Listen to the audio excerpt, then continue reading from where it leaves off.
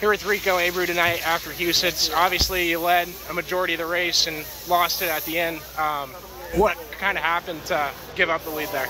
I just don't think I did a good enough job executing on a lot of traffic. I just struggled getting off turn 2, really. Probably should have just not been so on the cushion, and it would have freed my car up a little bit.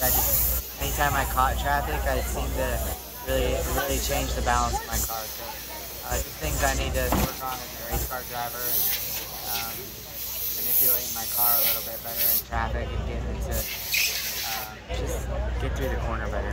Did you like how they worked the track tonight? Was that something that kind of came across your mind throughout the race? Or I drive race cars, I don't work on race tracks. But, right.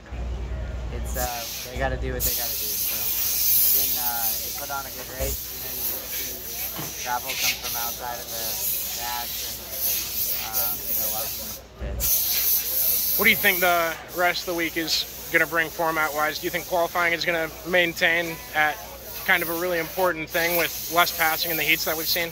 Yeah, I think the way their points format structured, you got to qualify good, you got to pass cars in the heat race, and you got to get in that redraw and start up the front in the speed race.